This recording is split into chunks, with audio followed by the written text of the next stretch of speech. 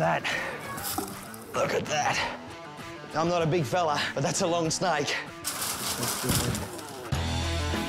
Whoa!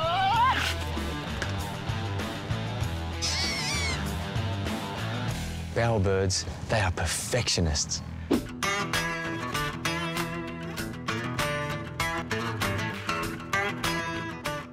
This rock is alive. There are critters all over it.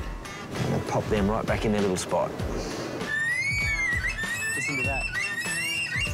That's brilliant. That's a snake. Tiger snake.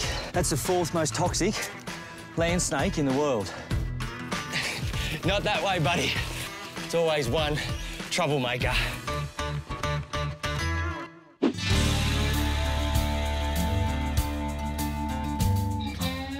So a few years back, Tasmania Parks and Wildlife set about eradicating the cats.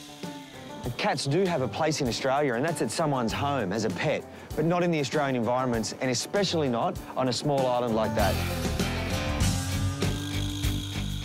One of my passions is birds, and this estuary and sand flats are so important for so many species. Now, they're endangered throughout most of Australia.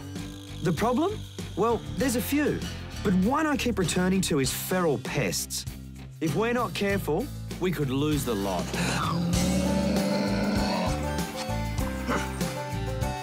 Tasmanian devils have been facing extinction since the discovery of devil facial tumour disease.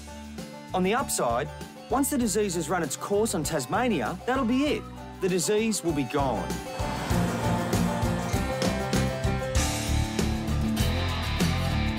Once cassowaries start associating people with food, they start wandering through neighbourhoods, and their chance of being killed by cars or even dogs goes through the roof. There's a common misconception that an encounter with a cassowary could be dangerous or somehow life-threatening.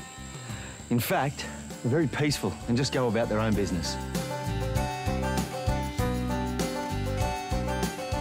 Just there is a black-footed rock wallaby, and they only live on these hillsides throughout Central Australia. They used to be found a lot further afield, but unfortunately, the same old tale of predation by introduced pests like the fox has meant a drastic reduction in numbers.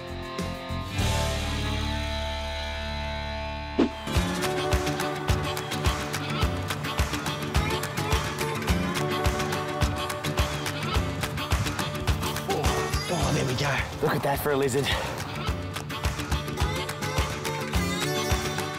Hey.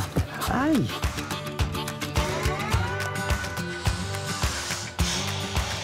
She's going to come straight out of the water and attack. Back up, getting out of here.